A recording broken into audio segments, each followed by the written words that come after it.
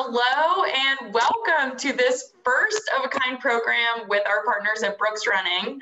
My name is Caroline Fitzgerald and I am the Vice President of Partnerships and Runner Experience at P3R. And today we are going behind the scenes of the development and the creation of the official shoe of the 2021 Dick's Sporting Goods Pittsburgh Marathon, which is the Pittsburgh Launch 8 from Brooks. So to start, I would like to introduce two very special guests from Brooks that are joining us today. So first we have Sydney Sanders, who's the event marketing specialist at Brooks Running, who heads up our partnership with Brooks and P3R. So welcome, Sydney. Hi, Caroline. I'm excited to be here. Our goal at Brooks is to reach runners when and where they're running. So P3R is a great partner for us to do that with. We've always been really impressed by the quality of your races and how you engage with your community. So this partnership is really important to us. Well, it's very important to us too, Sydney, and it's been so many years of great partnership, and I really, really appreciate you being here and for making this whole program happen today, so thank you. So we are also joined today by another very special guest, Noelle Webster, who is a color and trend designer at Brooks Running. And Noelle is the designer behind the 2021 edition of the Pittsburgh Launches. So welcome, Noelle. Thanks so much for having me. It's so nice to chat with you all and kind of talk through this really exciting opportunity. It was so fun to try and capture this really unique city's personality. So it's really unmatched. So really, thanks so much. Absolutely. Well, you did amazing work and the shoes are out now. So we're recording this video a couple of days after the shoes officially launched at Dick's Sporting Goods online and through the area. So they're amazing and we're excited to chat more. So before we jump in, I would just on a personal note like to say how excited I am to be here today. So I'm a lifelong Pittsburgher and a runner. You can see the PGH on the wall behind me. So the Pittsburgh Launches are always the highlight truly of my entire year. And I know I'm not alone in that. Every time I know that I go for a run, I see somebody wearing the Pittsburgh shoes. Anytime I go to the grocery store, somebody's wearing them. And this year is particularly special because this is the 5th year that we've created this shoe in partnership with Brooks and Dick's Sporting Goods. So to kick things off, Sydney, I'd like to start with kicking it to you to hear a little bit more about the history of our partnership and how the shoe came to be in the first place. Yeah, absolutely. So when we initially signed a partnership agreement with P3R in 2017, all parties, so P3R, Dick's Sporting Goods, and Brooks, were really excited about the idea of a Pittsburgh shoe. With DSG as the title sponsor, it just seemed like a natural way to celebrate the partnership and create a super unique and super custom product for the Pittsburgh running community. We've released a new iteration every year since then, 5 in total, and all have been received with a lot of excitement. You can see them here. They are the best. And I love this year's design over the years. I am that person that has each shoe in the original box. Here, they just keep getting better and better. But again, the 2021 is really, really special. So, Noelle, I'll say it again. I'm going to sing your praises 1,000 times today as we talk, but you really did an incredible job. The design is amazing. And the response from the Pittsburgh running community has been so strong. The day of the launch, I called the Dick's Sporting Goods by my house. The day before the launch, I called the Dick's Sporting Goods by my house, and it was like 9:30 in the morning. And the person I spoke with at Dick's Sporting Goods said I was the 6th person to call that morning to see if the shoes were available yet. So people are just so excited.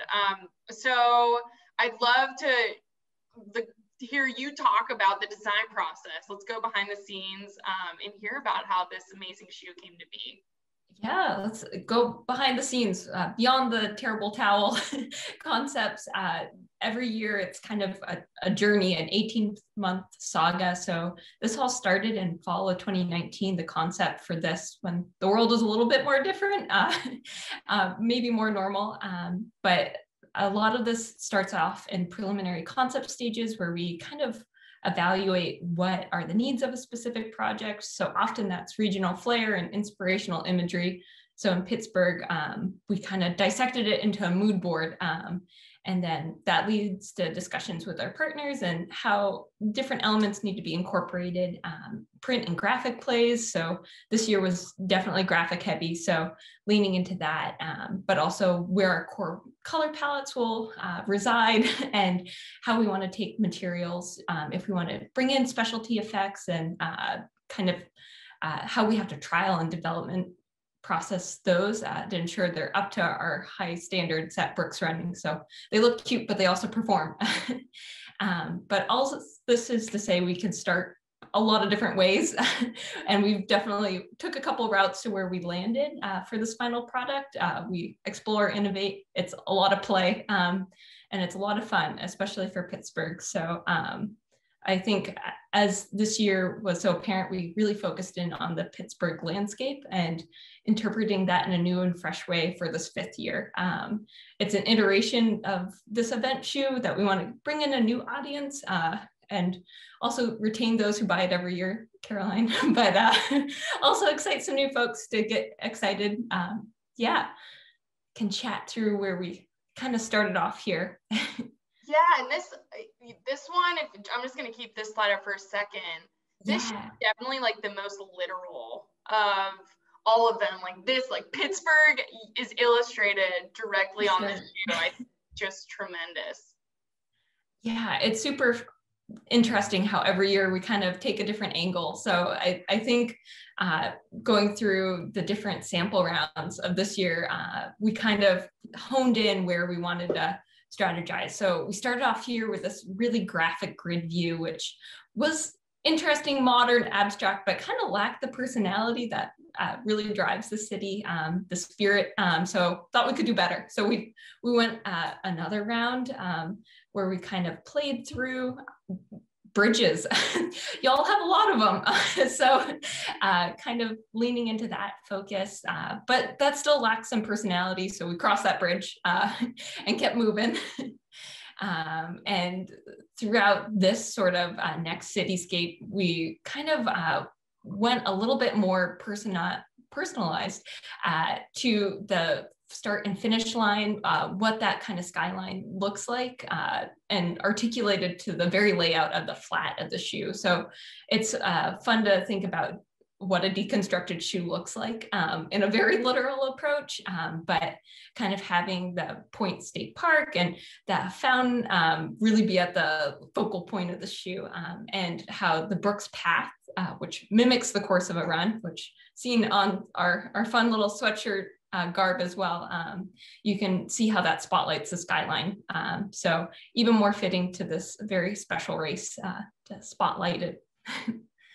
Yeah, so I'm gonna go back. I wanna hear more about the Brooks Path because this just blew my mind. And I love the way that you have incorporated the Brooks logo and the path into the design. So I'm gonna scroll back. So the Brooks Path is the logo. So Noel, can you talk a little bit about the path and what it represents, etc.? Yeah. So we have our logo mark that's very distinct, kind of thinking about it as a course of a run, your journey per se. So very fitting for this particular race to have that kind of emphasized, because 26.2 miles, nothing to not write home about. So I think really embracing that kind of distinct motion is a really fun kind of capstone per se that gets highlighted, especially when we have this literal approach of skyline and course of the race. Absolutely. It's like you're literally running through the city of Pittsburgh on this shoe. The path is taking you through the cityscape in downtown Pittsburgh, which is captured so beautifully on the shoe, is where the start line and the finish line are located for the race. So to me, I just love the symbolism of this. I think it is so special. It definitely brought me back. I know I'm from the East Coast, so on my road trips down the coastline, I'd always have a little sketchbook and I'd have like these little drawings, and it's really fun to see it kind of like come to life per se. And yeah, Pittsburgh is no different. I feel like all the different kind of unique and distinct forms of buildings, it's fun to capture with little doodle marks come into life. What you get to wear too, which is pretty fun. Absolutely. Did I just see you hold up like the flat? Yeah. So this is so one of our kind of colored trials. So we upped the black from this distinct trial, but yeah, this is what your shoe looks like deconstructed a bit till it kind of gets reformatted to the final product. So it's definitely a little glimpse into how we evaluate color and reel it in. Absolutely, that's really cool. And so what we see here is like that, the sketch process. So do you start by doing it like on, like did you start in your notebook and your doodles, and then did you take it and scan it onto the computer? Like how did that work? In this new digital age, I am such a Procreate iPad fan. So that's kind of my new sketchbook, which is interesting. But I always kind of think about the layout of a shoe and how it's kind of horizontally positioned, especially when a lot of the elements of the shoe on certain designs, in the Launch in particular, you don't have as much 3D print to worry about, but you do have the one logo mark, the path to kind of consider just to make sure nothing gets obscured or so there's definitely elements of this that are kind of in the background when you're drawing, making sure you're not putting the focal point in an area that's going to get covered. The angle of Pittsburgh, just making sure that TPU element doesn't block the text in any of our sizes. We have to assume for all the ranges of shoe sizes. So there's a little bit of finessing to make sure. I think we started to lose the P in one of our sample rounds. So yeah, we definitely tweak things to let it work for all sizes, which sometimes takes a little bit of finessing. Yeah, I'm sure. Like the smallest size offering, I don't know what it is off the top of my head, but in the women's run, it's definitely a lot different than the largest size option in the men's option. There's a lot of fabric difference between those two shoes. I would imagine that's a challenge to try to design for both of those. Yeah, we do a lot of different means of creation for print and pattern on shoes, but this one in particular is engineered for the shoe itself. It's not an all over repeat. So gotta break out my math brain, which hasn't been in full function for a bit, but it definitely makes you really think about how you place things and be thoughtful. So yeah, it's a fun challenge. Puzzles in pandemic, designing footwear in pandemic, it's kind of all the same. Just figuring out, we're all just doing the best we can. Yeah. So I'm going to show the next slide, which is some of the design and the startups for the white shoe. So this year, I guess I should have, there's an offering for women, and then there's an offering for men. So we have a white shoe for women, and then a black shoe that's designed for men. So I'd love to hear more about how does that work when you know you're designing like the same design on different colors, like through that process. So it's actually funny.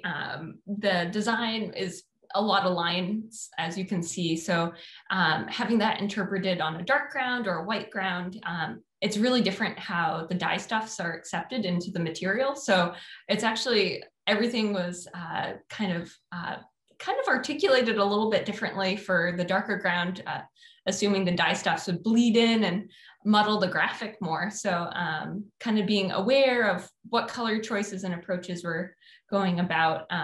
There's definitely a lot of trial and error. We'll own that fact, but to have them read similar enough, and even though you'd like to think they'd be just one-to-one, lots of zhuzhing. Yeah. I can imagine I should ask this at the beginning. How long does this design process take from start to finish? Like, when did you start working on the design of the shoes?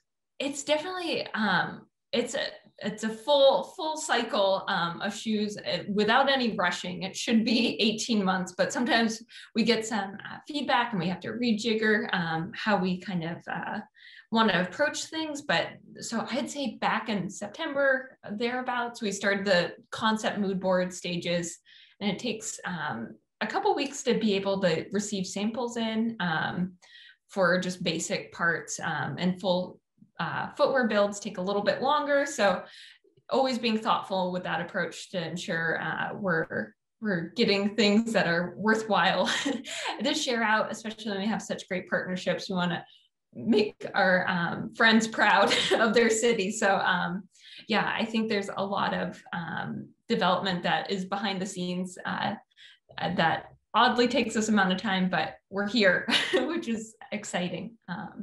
Yeah, fun to see it out in the wild on Instagram and the like. Yeah, I always check. I'm like, wow, so fun. To see people across the country just rocking and rolling. I bet. I mean, it's so for it to work on something for so long and then to see it physically come to life, and now you can hold the actual shoe in your hand. It has to be like such a proud moment. I mean, I'm proud of it, and I didn't create it, so it's just amazing.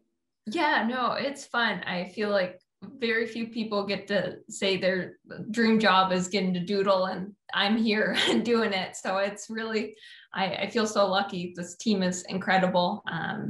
Yeah, just getting to work with so many talented and kind humans every day makes this job even more fun. Absolutely. And I know the only shoe that you work on is not the Pittsburgh shoe. I know you work on other shoes as well. Are you able to tell us a little bit about other designs you've worked on in the past?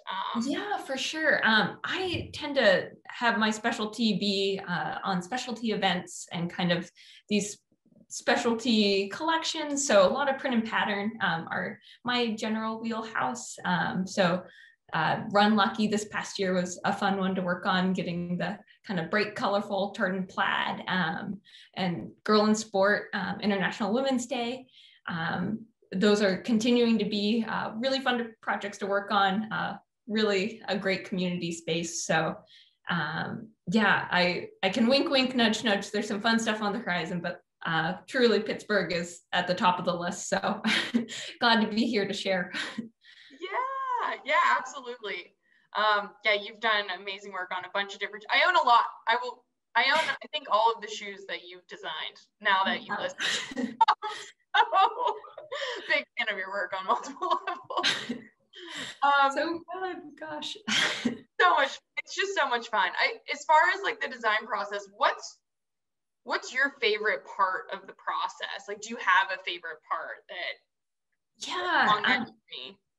I feel like once we kind of nail where the concept is heading, that sort of iterative design drawing phase where I'm kind of drawing these motifs, whether it's the buildings and kind of formatting them. I like that kind of noggin work where I'm like, okay, how can that fit in the U-throat of the shoe? Just really taking those considerations into place, because it's, I think, a pretty magical process to see where a mood board starts and then what the actual product ends up looking like. So I think that big reveal stage is always really fun, especially when we're talking to folks on our team. It's a teamwork. Our product developers are incredible and help us bring these design ideas to life. So yeah, I would totally love to say I get to draw all the time, but that is not always the case. But when I do get to draw, that's my favorite part. Yeah, well, that makes sense. Clearly you are very good at it and you have a knack for it. What was it like we're trying to fit the skyline into the space on the shoe? Like, how many takes did it take you, or tries to try to, like, because it looks like it fits perfectly, like the peak of the skyline comes right in the peak of the shoe there. Like, how long or how many tries do you think it took you to get it to where it is? I mean, I will give y'all some credit. Your skyline is very adaptable for our layout of our shoe. But it took some adjustments. I feel like it's always funny trying to squeeze everything you want into a shoe. Grab bag style doesn't always work. So I think it's almost reducing the amount of elements was more so. I tend to almost draw in a format that's choose your own adventure, where there are different elements that I can almost kind of collage in. And I didn't get to use a lot of my bridges and elements like that. So I think just knowing when to stop is an important rule of thumb. And I sometimes have to check myself. I think I probably had some critters, some people walking dogs. Things were minimized. So definitely Skyline was approached pretty formulaic to how it's actually exists, to my understanding. But your city fits great on a shoe, so maybe we keep it up. It does fit really well, and I love that you put, and I'm going to scroll to this image, Point State Park, and the fountain, which is the fountain right at the confluence of the three rivers, where the Allegheny River and the Monongahela River hit together to then form the Ohio. And to me, looking at this, it's like, kind of looks like we have like the side of the city by the Allegheny River and the side of the city by the Monongahela River. And then it all comes together right at the toe point, at the point itself. And again, it's so great because it's a literal interpretation of Pittsburgh. It feels so spot on. Yeah, no, I feel like, especially the quarantine COVID era, visiting your city via Google Images and Google Street View was very fun. I'm like, does that make sense? So really reorienting myself, since it's been a little bit since I've been in your city. So I think it's great to draw inspiration and try and sort out where those actual landmarks are, because I know so many people who are outsiders to cities kind of make those broad assumptions. So glad it landed okay. You did your homework for sure. And as soon as it is safe to do so, you will have to come back and visit Pittsburgh and see your shoe in real life. Yeah, no, it's funny. Folks on my team always try and push for very food-centric concepts. So I think there's a lot of homework to be done there. Absolutely. I think there's some definite options that we could explore. Yeah. Pierogies, salad with French fries. Yeah, lots of, got some questions, but I'm here for answers too. I am here to talk about Pittsburgh food all day long and the intersection of Pittsburgh food becoming shoes. So I'm happy to serve the customer insights team for that one. Yeah, definitely. Here to trial and error any food samplings, here to be inspired. So yeah, I'll take notes. Oh my gosh, that's so great. So I have a couple like closing questions for both you and Sydney. I have some questions for you too, Sydney. But before we wrap up, Noelle, is there anything else you'd like to share about the design and the process and how this shoe came to be? Well, I think it's really fun to hear feedback from folks who live there, and like, again, emphasizing on social, like seeing what people post about and what they care about is always so impactful. We take that feedback to heart. The color and trend team, we really try and make runners happy and how they receive the shoes and the design. So yeah, post pics. We love to see these shoes in action and feedback, so we can keep making shoes that y'all want to wear. Yeah.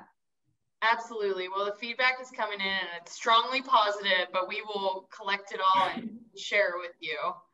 I'm going to stop sharing my screen now for our last couple questions that we have. So this is a really hard-hitting question for both of you. So we'll start with Sydney. So Sydney, if you could only pick one of the shoes, black or white, which version of the design would you pick to rock and wear?